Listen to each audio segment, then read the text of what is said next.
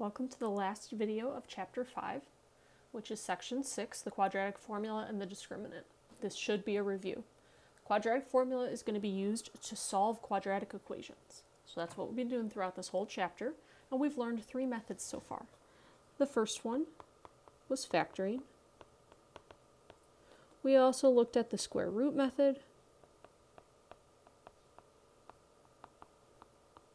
And lastly, we talked about completing the square. For all 3 of these methods, they work in very specific situations. So there are certain quadratic equations where you can factor, but you can't use the square root method. Sometimes you can complete the square so that you can use the square root method. There's some quadratic equations, though, that these 3 methods don't work for, or at least not easily. That's where the quadratic formula is going to come into play. So this is one that you've learned before.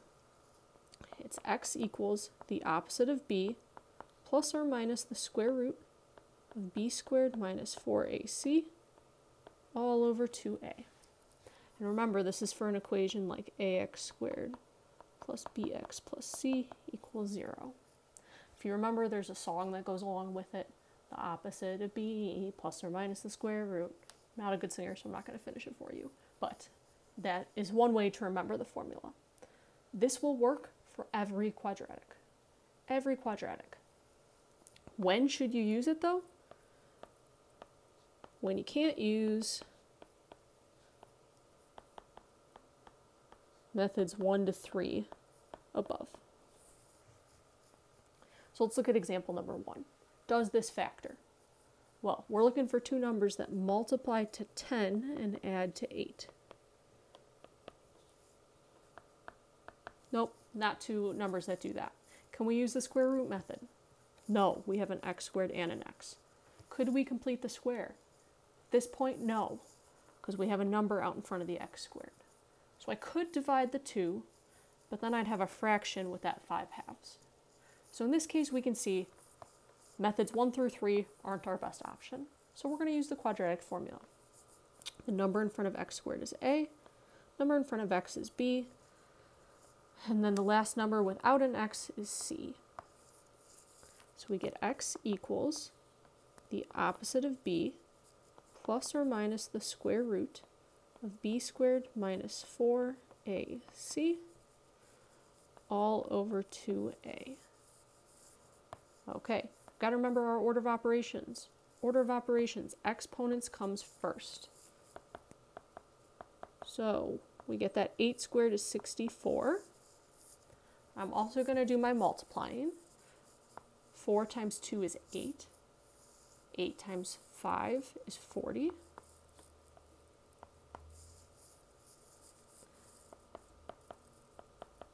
So then I get 24. So you're always going to have to do the stuff underneath the square root first. This point is where students make mistakes sometimes. We cannot divide by 4 yet. The square root of 24 and the 4 are not like terms, so do not divide by 4. We have to simplify first. So 24 is 4 times 6. Square root of 4 is 2. So this becomes negative 8 plus or minus 2 root 6 over 4. Now we can simplify. You can remember drawing a heart here. That shows you what to simplify. So the 6 we're not concerned about. But the 8, 2, and 4, we can divide by 2. And we get negative 4 plus or minus root 6 all over 2. Now let's make sure. How many answers do we have? 2. So we get negative 4 plus root 6 over 2 and negative 4 minus root 6 over 2, which makes sense with that x squared. Okay, so hopefully that refreshed your brain a little bit. You have this example to try. So I want you to try that example. I am going to go through an extra example. If you want to fast forward through this extra example, you can. If you want to pay attention, you also can do that as well. So this next example is optional. You do have more past this in the video though, so don't stop the video just yet. Okay, got to move everything over to the same side. So we get x squared plus 7x plus 20 equals 0. Can't use the square root method. We can't factor this. we could complete the square, but we're going to end up with fractions. So we're going to do the quadratic formula. Again, a is in front of the x squared, b and c. So we get x equals the opposite of b plus or minus the square root of b squared minus 4ac all over 2a. So we get negative 7 plus or minus, remember everything underneath the square root has to come first. I get 49 minus 4 times 1 is 4. 4 times 20 is 80.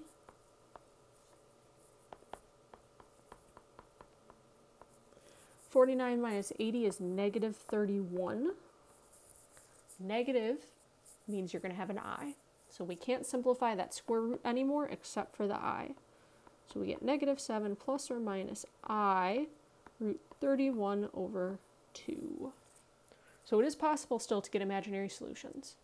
You can get imaginary solutions with the quadratic formula. Okay, at this point, please try this you try it problem if you haven't done that already. If it's completed, then we're ready to move on. Last thing we need to talk about with this video is something called the discriminant. So as I said, with the quadratic formula, you could get real solutions, you could get imaginary solutions. How can we tell? Well, it's the stuff underneath the square root that will tell us. If the stuff underneath the square root is negative, then we're going to have imaginary solutions. If the stuff underneath the square root is positive, we won't. So the discriminant is the part underneath square root. It tells us the number and types of roots. Okay, so we're going to determine the number and type of roots for example 2. I'm not telling you to solve. We're not solving. We're going to set up though.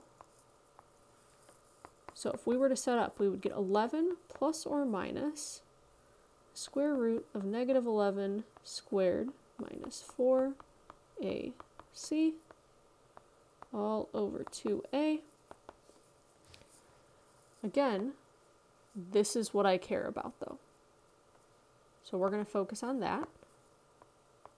We get 121 minus 4 times 7 is 28. We get 28 times 5. 28 times 5 is 140. So we get negative 19. Negative underneath the square root means we're going to have imaginary solutions.